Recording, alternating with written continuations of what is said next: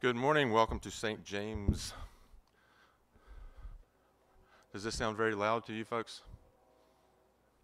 Yes, it does. Yes, it does. Does it sound better? Can you hear this? Does it sound better? Come on, Dolores. It's been a long day. Okay. Thank you for being here. Thank you from the internet world for being here, being with us. When we verified we're streaming live, we were. There were 2 views. I think it was me and Mandy. But it can only go up from there, right? So thank you for being here. We appreciate your presence. This morning, if you've not been with us for outdoor worship, we have a couple of requests. Respect the safe distancing. When we sing, we'll have one hymn that we sing that follows the sermon. And hum to yourself, sing softly. Don't take off masks and start singing loudly. That will help things go upwind. Sorry, or downwind. Yeah. And then for communion is on this table. It's in a small plastic ramekin, and there's bread in there. There's already wine dripped on the bread, and so I would invite you to come. If there's more than one person in your party, please just one person come forward, get one for each of you, and then take it back to your seat. And there's also some bread with grape juice as well. And then once everybody has their communion bread and wine together, we'll commune together at that point, and then we'll just take that ramekin home with you and dispose of it. There are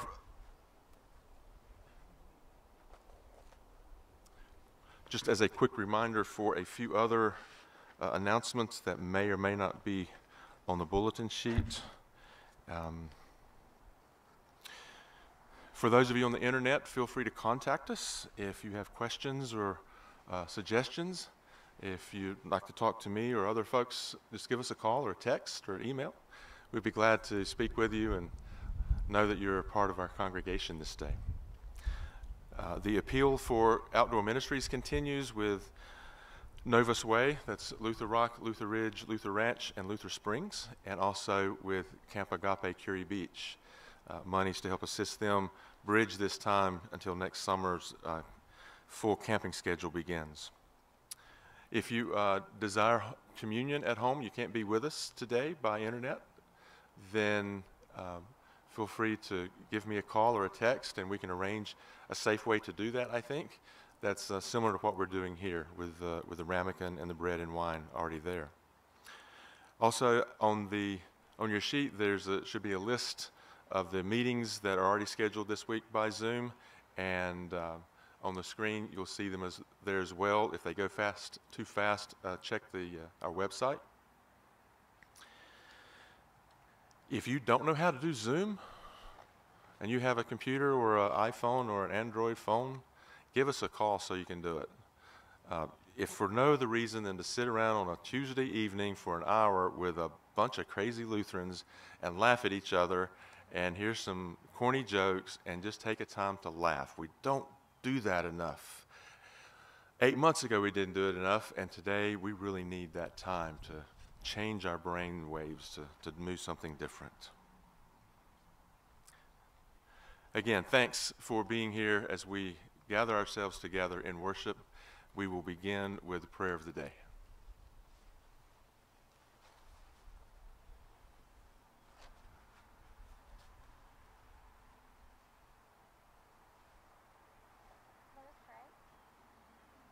Turn it on. Let us pray. Beloved God, from you come all things that are good. Lead us by the inspiration of your Spirit to know those things that are right, and by your merciful guidance, help us to do them. Through Jesus Christ, our Savior and Lord. Amen. I invite you to stand as you are able or so desire. I know you may be bundled up, and if that's the case and don't want to stand, that's cool. We come before God offering our words of confession. Blessed be the Holy Trinity, one God, who redeems, creates, and sustains all of creation. Let us confess our sin in the presence of God and of one another. Faithful God, have mercy on us. We confess that we are captive to sin and cannot free ourselves. We turn from your loving embrace and go our own ways. We pass judgment on one another before examining ourselves. We place our own needs before those of our neighbors. We keep your gift of salvation to ourselves. Make us humble, cast away our transgressions, and turn us again to life in you. Through Jesus Christ, our Savior and Lord. Amen. God hears the cries of all who call out in need. And through his death and resurrection, Christ has made us his own. Hear the truth that God proclaims: your sins are forgiven in the name of Jesus Christ. Led by the Holy Spirit, live in freedom and newness to do God's work in the world. Amen. You may be seated.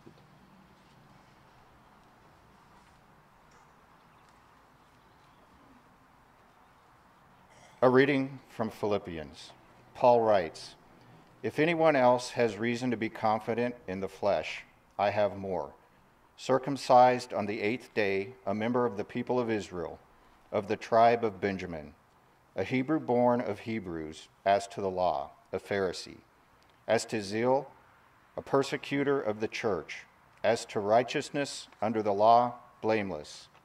Yet whatever gains I had, these I have come to regard as loss because of Christ. More than that, I regard everything as loss because of the surpassing value of knowing Christ Jesus, my Lord. For his sake I have suffered the loss of all things, and I regard them as rubbish, in order that I may gain Christ and be found in him, not having a righteousness of my own that comes from the law, but one that comes through faith in Christ, the righteousness from God, based on faith. I want to know Christ and the power of his resurrection and the sharing of his sufferings by becoming like him in his death, if somehow I may attain that resurrection from the dead. Not that I have already obtained this or have already reached the goal, but I press on to make it my own, because Christ Jesus has made me his own. Beloved, I do not consider that I have made it my own, but this is one thing I do, forgetting what lies behind and straining forward to what lies ahead. I press toward the goal for the prize of the heavenly call of God in Christ Jesus." The word of the Lord. Thanks be to God.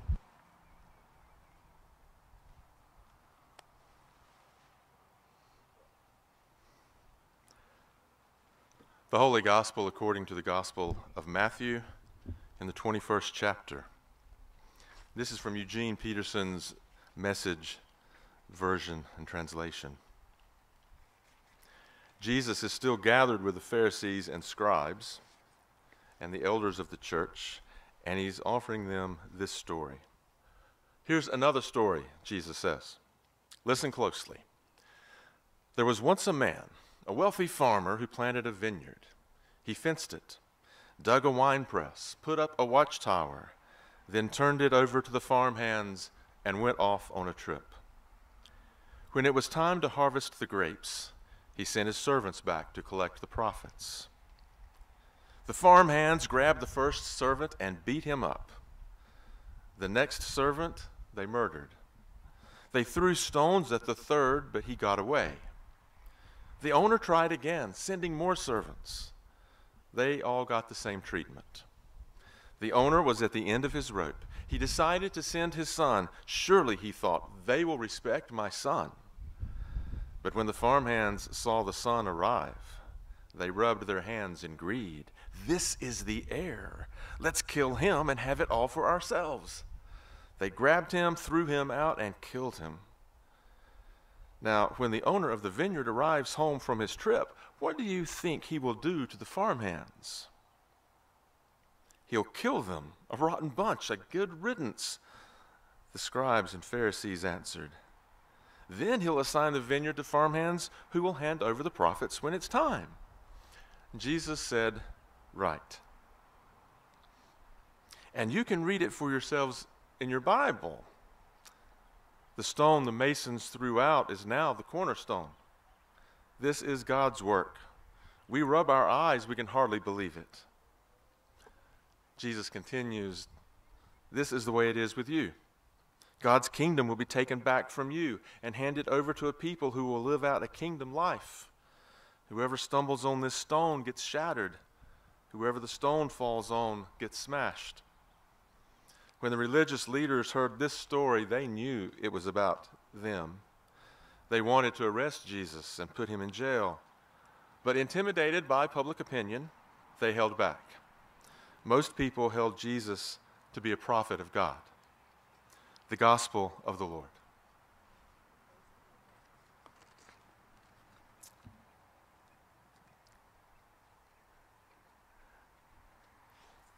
The events of this week, I was fully prepared. Well, I wasn't fully prepared.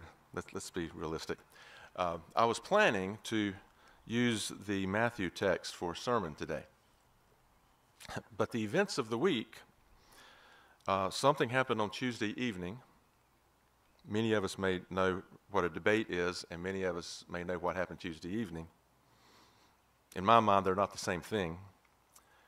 And others of us we will know President Trump and Mrs. Trump are suffering with COVID at the moment, along with a number of other federal government leaders, along with folks that we know and love ourselves in this community, in our families. So the Philippians text jumped out at me for a moment. So that's where we're headed. So, just going through some things around the house, found one of these. Let's see here. Then I'm looking through other things in my file drawer, and I find one of these. First place high school debate. Ha! Third best individual debater. Not bad for a small little 300-person school.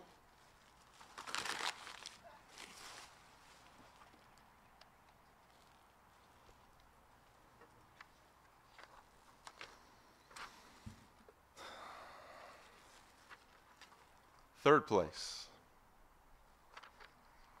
in some event that I don't even remember.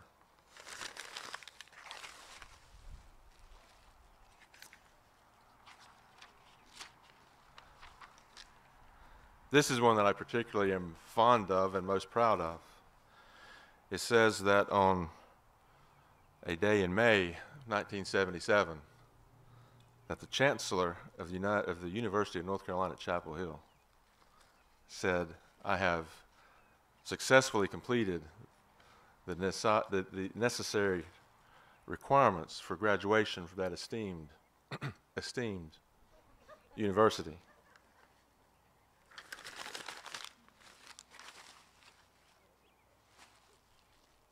Some of you appreciate what I just did, don't you? You've been wanting to do that for years. I know your sister has.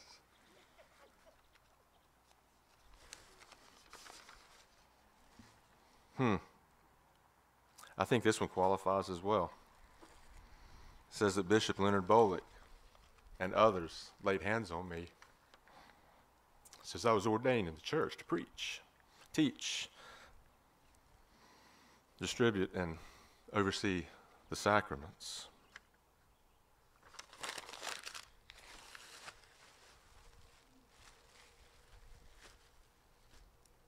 What we have been proclaimed to be, according to Paul, doesn't matter.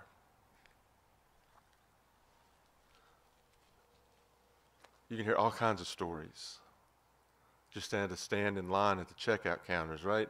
And there's magazines and all sorts of stuff about who people are and what their background is and how all of that pedigree or their DNA or whatever makes them better than anybody else.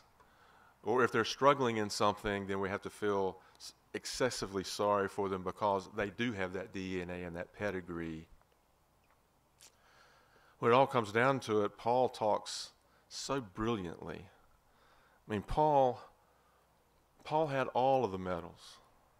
If he was a Boy Scout, he'd have 30 merit badges, he'd have Eagle, and he'd have it all by the time he was age 13. If he's a Girl Scout, he'd been Gold Star by the time he was 14. Yeah, if he was a stock car racer, he had already won the Indianapolis 500 and Charlotte Motor Speedway on the same day, and he'd done it 3 years in a row. He was the best at everything. He had every needed pedigree to be successful in the world. It wasn't enough for him. When it all came down to it, when he had an encounter with the living God on the road to Damascus, and that person that he saw said, "Look here, Paul, you see this? You see this? You see this? You've been persecuting me, Paul. Why?" And so Paul's life changes, and all the things that he thought he was, he says is rubbish. That's a kind, nice word that we have to use in public. But the real we got small kids? Okay. The real, Nate, cover your ears. The real meaning of that word is the thing that I helped my granddaughter do in the bathroom earlier this morning. You get my drift? That's what Paul really says. It really is worthless. None of his pedigree matters. None of it. And when he writes this letter to the Philippians, they are in the city of Philippi, which is on the Aegean coast.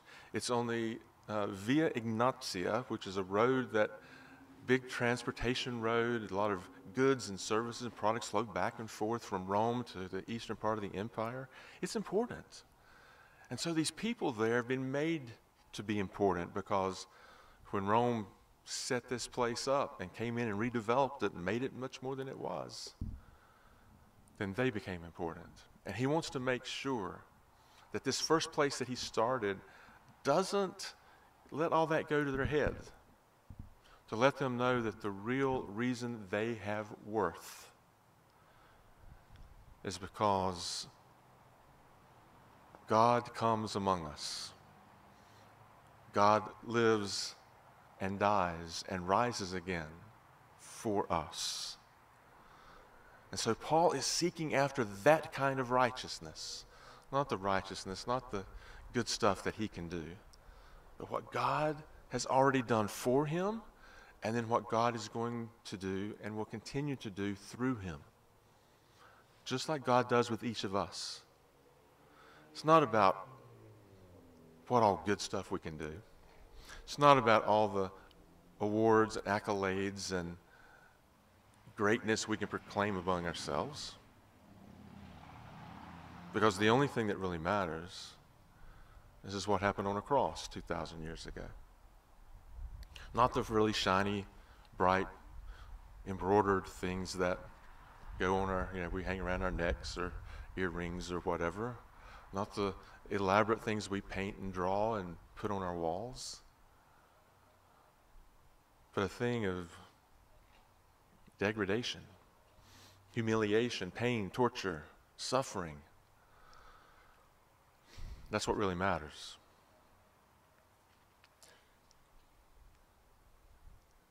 So when I think about the events of this week, in this political time, this election time that we're in, what I really think about is that none of us are so important that we're standing out there by ourselves. None of us can say, well, here's all my documentation, and so you should respect me highly. You should do this for me. You should do that for me. Paul's already said the same thing.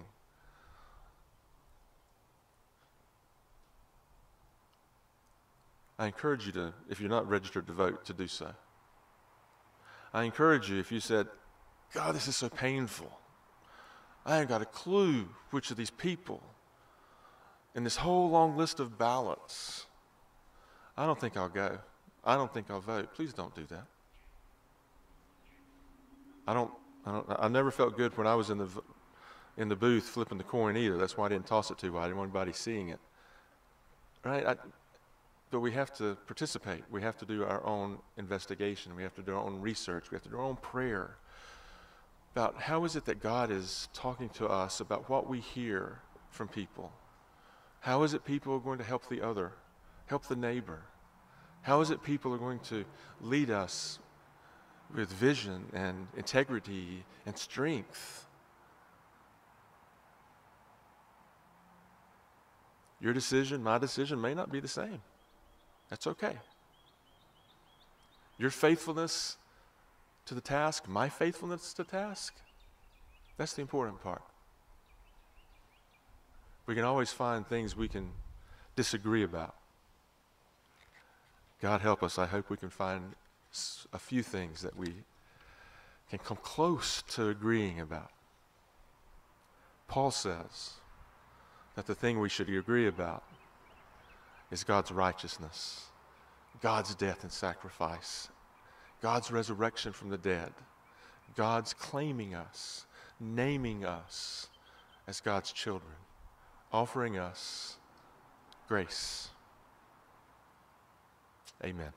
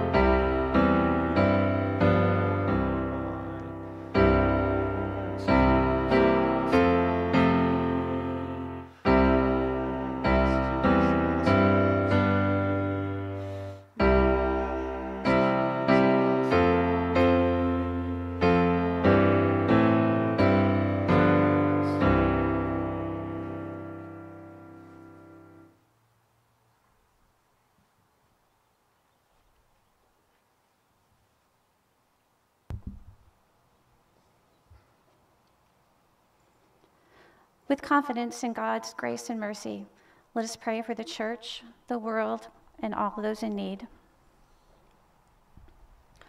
Holy God, you call us to work for peace and justice in your vineyard. Refresh the church with your life, that we may bear fruit through work and service. Lord, in your mercy. Thank you for the abundant harvest of the earth. Bless and care for those whose hands bring the fruits of the earth to the tables of all who hunger. May we be inspired by your servants who care deeply for your creation, especially Francis of Assisi, whom we commemorate today. Lord, in your mercy, hear our prayer. Curb the impulses of greed and pride that lead us to take advantage of others.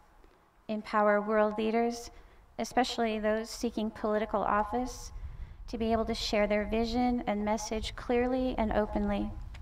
Guide them to seek the fruits of the kingdom for the good and welfare of all people. Lord, in your mercy, hear our prayer. Sustain all who suffer with the promise of new life. Assured of your presence, heal our pain and suffering, and equip us to embrace all bodies aching for whole.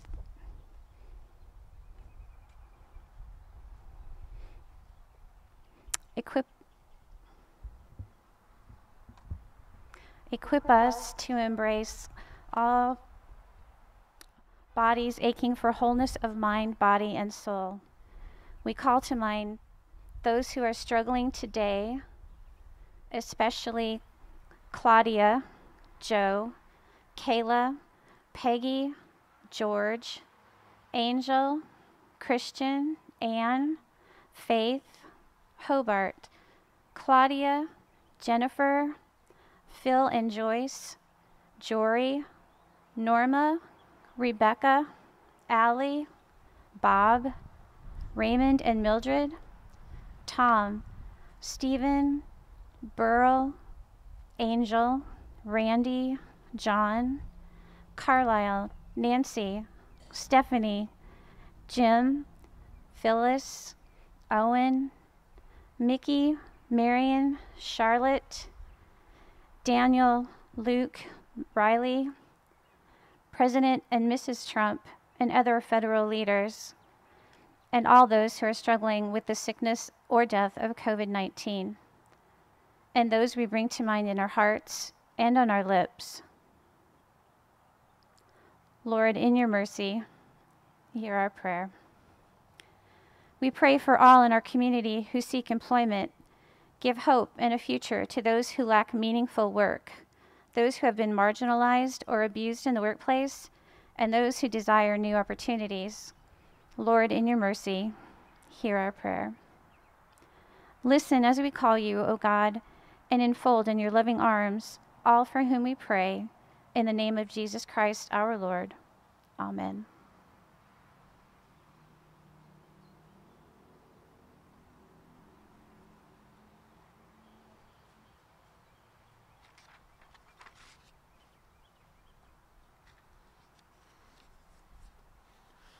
The Lord be with you. Lift up your hearts. Let us give thanks to the Lord our God.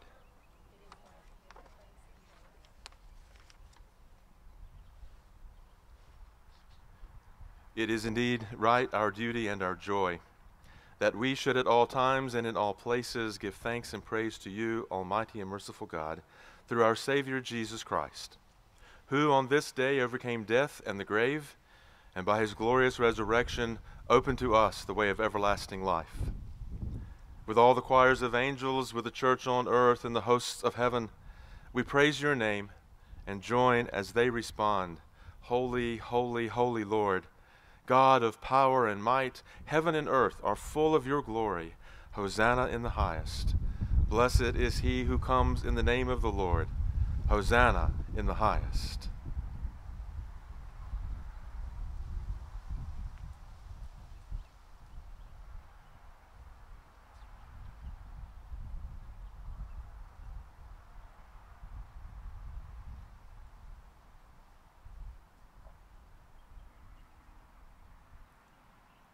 In the night in which she was betrayed, our Lord Jesus took bread and gave thanks, broke it and gave it to his disciples, saying, "Take and eat.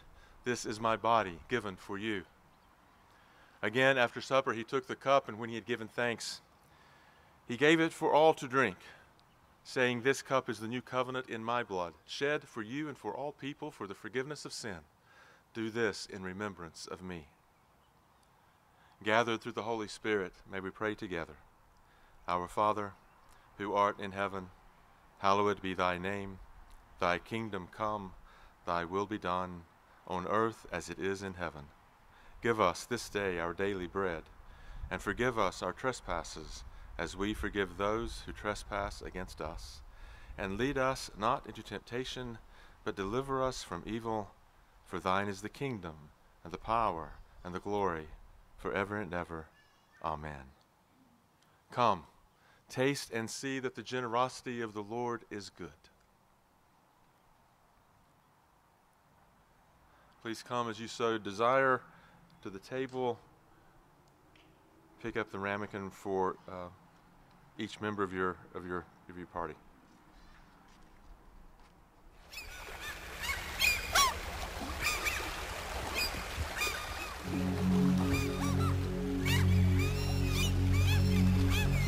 My song is love unknown, my Savior's love to me, love to the loveless shown, that they might lovely be. Oh, who am I that for my sake? Oh, who am I that for my sake my Lord should take frail flesh and die?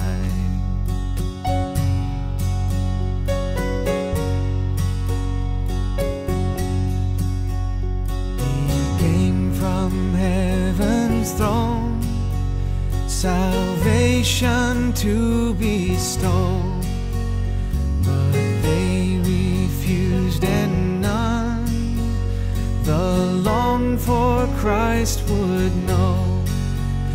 This is my friend indeed.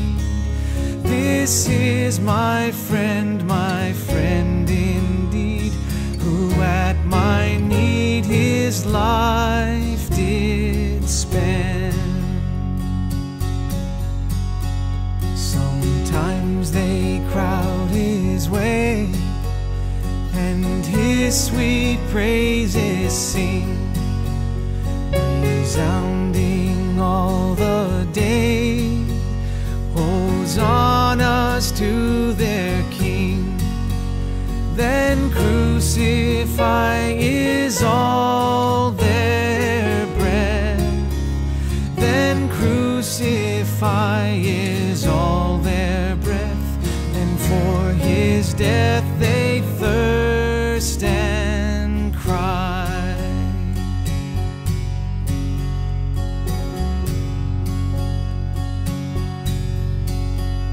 Why, what has my Lord done to cause this rage and spite? He made the lame to run and gave the blind their sight. What injuries, yet these are wide. What injuries, yet these are why the Lord Most High so cruelly dies.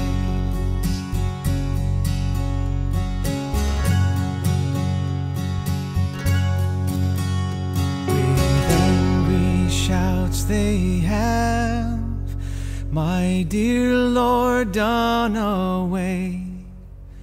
A murderer they save, the Prince of Life they slay.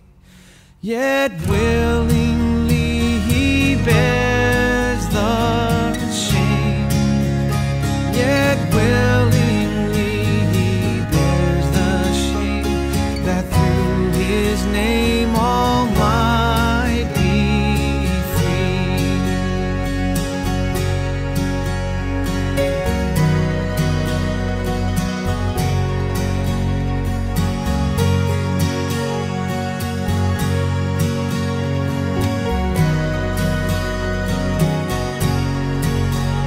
Here might I stay and sing of him my soul adores. Never was never was grief like yours. This is my friend in whose sweet praise. This is my friend in whose sweet praise I all my days would gladly spend.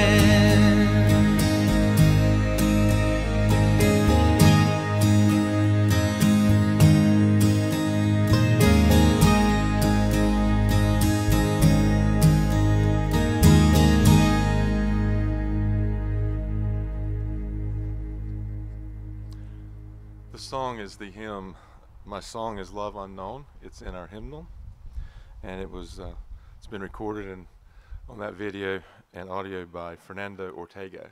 Yeah, if you get a chance to look it up and read it, it's a beautiful text, and he does a great job of singing it. The body and blood of our Lord and Savior Jesus Christ, broken, shed, and given for you. Amen.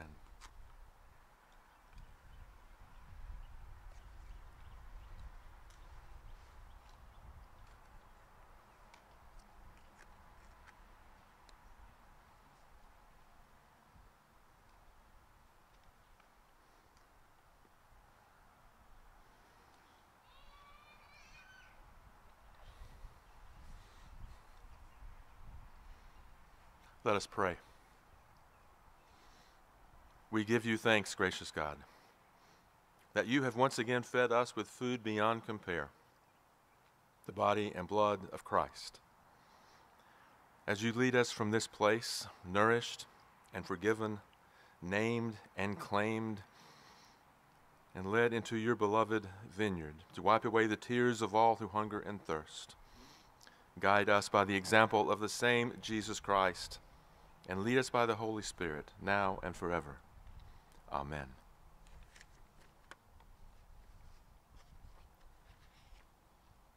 Receive the blessing. Mothering God, Father, Son, and Holy Spirit, bless you and lead you into the way of truth and life. Go in peace. Remember the poor. Amen. God.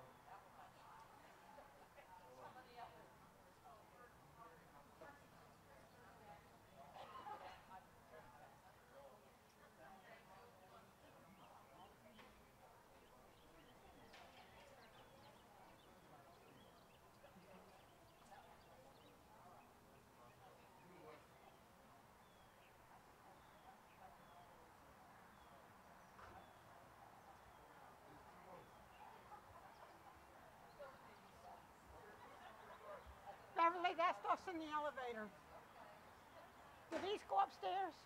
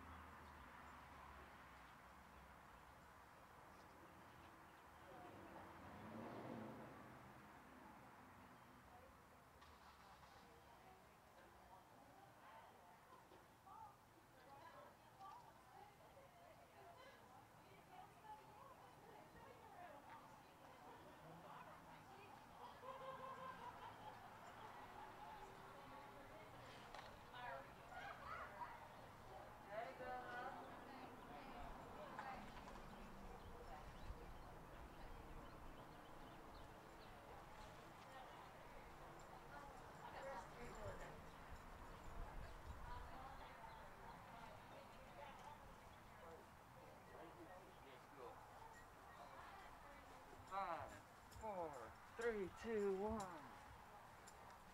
Traffic's gotta have